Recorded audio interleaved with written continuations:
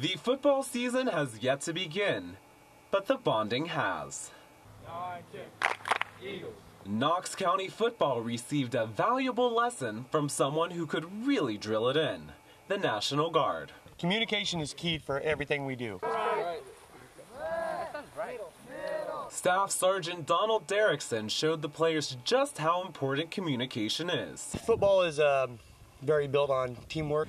It's not about the push-ups or the sit-ups. It's about the team's communication and camaraderie. There it is. Good job, guys. Keep it going. This is Bruce Vanoy's first year as head coach. Learn to depend on each other and be able to battle through and try to work through stuff together, not individually. It should have a positive outcome. We don't usually have a lot of team working, so this is really good for us. Though shaving heads is one way to build camaraderie, communication is a way to build a successful season. Lewis Finley, KTVO News.